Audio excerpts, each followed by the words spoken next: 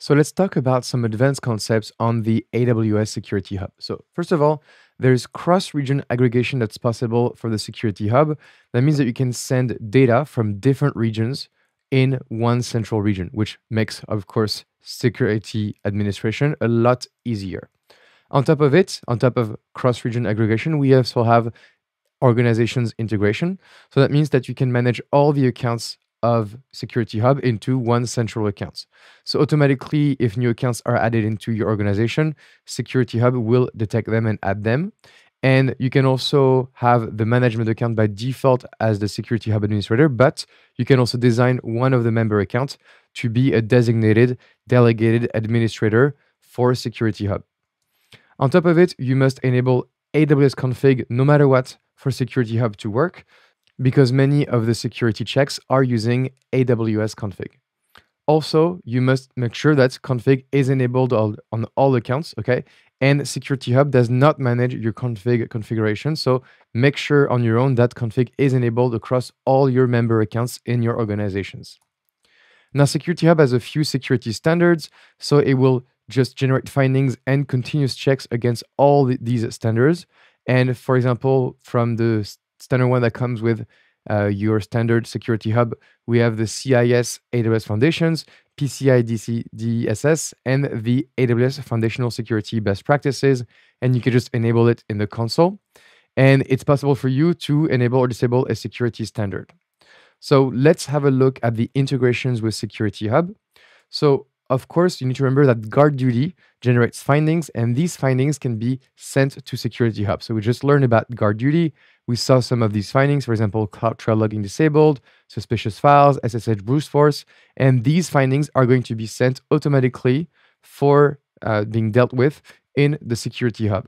So they're going to be converted to something called the ASFF format, the AWS Security Finding Format, just because this is what the Security Hub is using overall.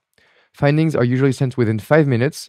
And then if you archive a finding in GuardDuty, it doesn't mean that it will update the finding in Security Hub, okay? So make sure you manage the findings directly in Security Hub. Now for services integration, so not just GuardDuty can send data into the Security Hub, but a lot of them. So AWS Config, Firewall Manager, GuardDuty, Health, Access Analyzer for IAM, Inspector, IoT Device Defender, Massey, and the SSM Patch Manager, and maybe others in the future, can send findings into the Security Hub. So it's really why it's called a Security Hub. It's because it aggregates the security finding across all the different security services of AWS. And then to deal with these findings, we have a couple of other services that receive them. So we have the Audit Manager, we have AWS Chatbot, we have Amazon Detective, we have Trusted Advisor, and SSM Explorer and Ops Center. Next, Security Hub can also receive data from third-party integrations and actually also send data to other partners. So what is sending findings to Security Hub? Well, for example, these ones, 3CoreSec, Alert Logic, Aqua. And to just enable these findings in Security Hub, you go in the console, you find the finding you want, and you find the partner you want, and you click on Accept Findings. And for example, for this one, it's going to help you do intrusion detection systems and network forensics. You also have other services that can receive findings from Security Hub. So we aggregate data in Security Hub, but then we send it to Atlassian, FireEye, or Fortinet, because this is maybe where you manage your findings. And on top of it, some of these third-party integrations can loop back into Security Hub and update the findings there so that they are archived. So for example, Atlassian or ServiceNow. Now for these findings, so they are always in the ASFF format, the security finding format of AWS, and automatically Security Hub is going to delete and update them. So if we look at these findings, so this is some of them that were being received in my console, for example, that I haven't rotated an IAM user access key in 90 days, or that my password policy was not strong enough. And so therefore I can click on one of these findings, and then I have a workflow and I can say it's new, I've been notified, it's been suppressed or resolved, so I can get more information and I can update my finding over time. If I don't deal with it, then automatically past 90 days, the findings are going to be deleted.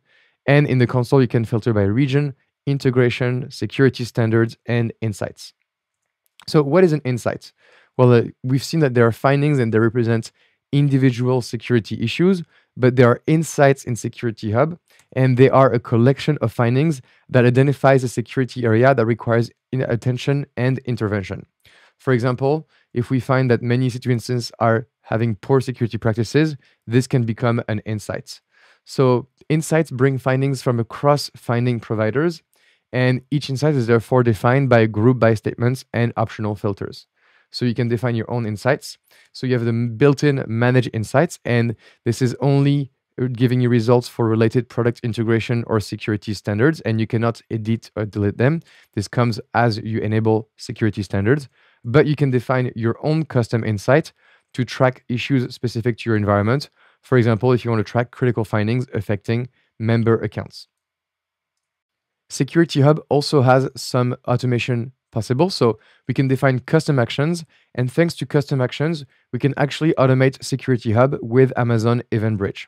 So we create a custom action and then we send it into EventBridge. And so this gives you possible response and remediation possibilities by using Amazon EventBridge. So you have in EventBridge, you have to define a event type of type Security Hub findings custom action. So it's better to go through an architecture for you to understand what I mean.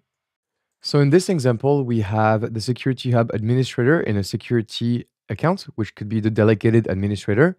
And then we have our workloads accounts where we have member for Security Hub. So for example, say we have Amazon Massey that's enabled and it's monitoring an S3 bucket for PII data and it detects some. So it's going to create a finding in the Security Hub, and that finding is going to be aggregated back into the administrator accounts. From there, we can trigger a Security Hub custom action, which is going to pass down that event into Amazon EventBridge.